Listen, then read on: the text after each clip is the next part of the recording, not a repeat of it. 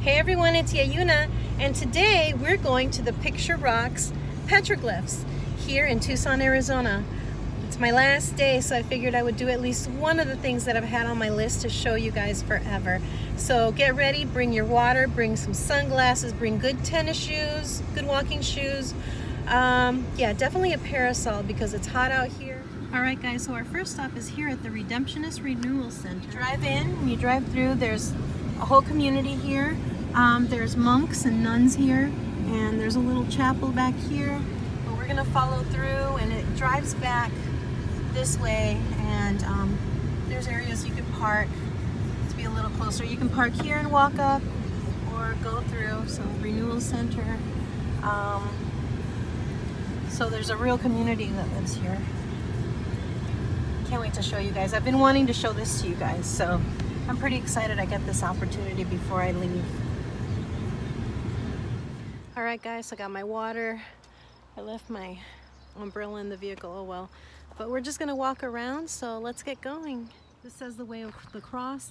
They actually have a labyrinth. They have the Stations of the Cross and the Picture Rocks. It's just a really pretty area, so let's get walking. It's not really a hike today. It's just a little path, a little area to hang out. But so for those who wonder, these are prickly pears, and these are prickly pear fruit, and you can make jam, jelly candy out of these. And the paddles themselves, you know, you remove the stems and everything, the stickers and everything, and you can actually eat those too, and they actually make a really good salad. All right, and here up close on a saguaro, so if you're gonna notice the ridges, and that's so that when the rain falls on it, the water comes dripping down the body of the saguaro and it reaches the roots. So this one's not quite 50 years old yet. It doesn't have arms. Like that one right there is developing little buds. I don't know if you can see them right there. See those little buds right there? Those are arms. So that one's about 50 years old. Now I'm gonna have to be careful over here. I don't know if I'm hearing rattlers or what I'm hearing, so we'll just walk carefully. Let's go. So this is the Picture Rocks area. There's crosses and stuff. So around here is where you're gonna see the petroglyphs. Creosote. These are teddy bear cholla, or jumping cactus. And if you walk by them, they actually do kind of jump onto you, know, they'll hook onto you and stuff. So these are very careful. They look fuzzy, but they're not fuzzy. They really are stickers, and they hurt. They've really built it up since I first came here the first time ever to check it out. But up here, up there, there's petroglyphs.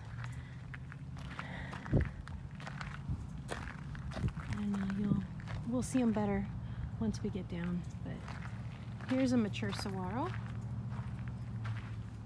Saguaro. S-A-G-U-A-R-O is how you spell saguaro. So they're really careful around here about the petroglyphs.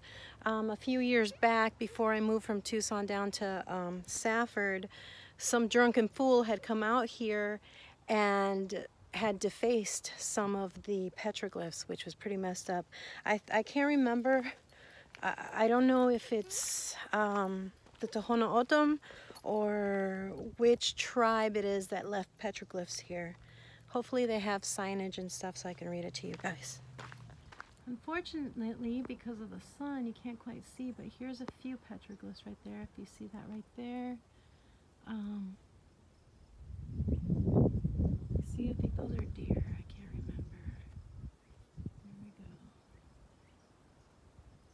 There we go. They're engraved all over the place here, so we'll try to walk around some more and look on the other side. The other spot I take you guys to is going to be a little bit better, but there are two places here in Tucson, and they're by each other, where there's petroglyphs. You're not allowed, unfortunately, to climb up, again, because people defaced and ruined a good thing, so, you know. And around here, people also, you know, Right now I'm walking in a wash. This is a wash. So when there's rains, it comes rushing through here. And it's really pretty. And people ride their horses around here. It's pretty cool. Okay, I see a few more. And it's a little bit better lighting. So I'll turn it around and you guys can look at it. All right, guys. See, there's little arrows there. If you look up further, there you go. Like goats, mountain goats, sheep. And those were carved in. It looks like a lot of the stuff got defaced, unfortunately. Somebody came in and scratched stuff off. They ended up doing their own name. I mean, they were really foolish and disrespectful. It's really sad because these are pretty cool. Now, there's a little path right up here that goes up. And if you follow this, it leads you to the 12 Stations of the Cross, which is, you know, like Jesus' last day, how he did the Via Dolorosa or whatever, how he carried the cross and everything. It's represented out back here. It's really pretty. But I am going to go and try to find the labyrinth. In this direction, that right there, that mountain right there is called Sombrero Peak, because when you're driving up to it, it actually looks like a sombrero. So yeah, all right. But I don't want to be over here because there's really not that many people, and it is the desert and it is hot, and I don't want to get bitten by snakes. So I'm going to be around where people are, or at least more of a chance where I'll be found by people.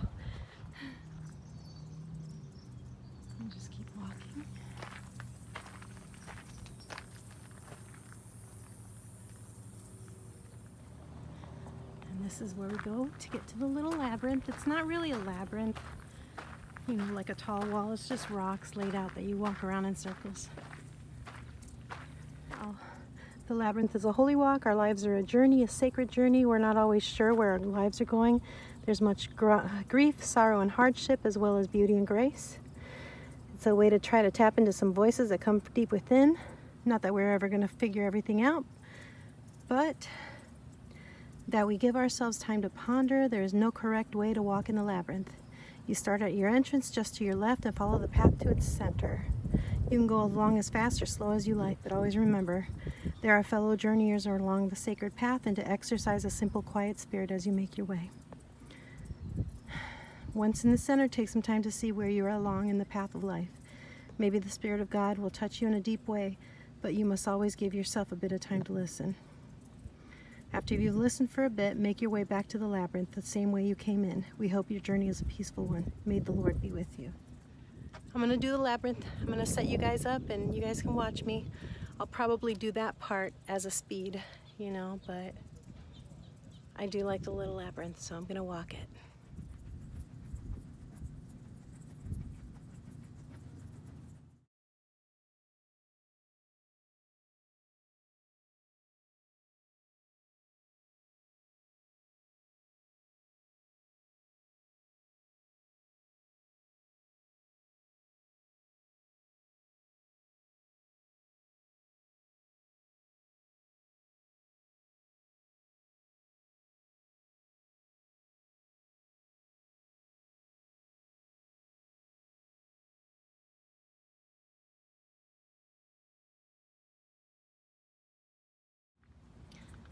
Well, unfortunately, some of the spots, see that where that's scratched off? There was stuff around here. I have photos from before.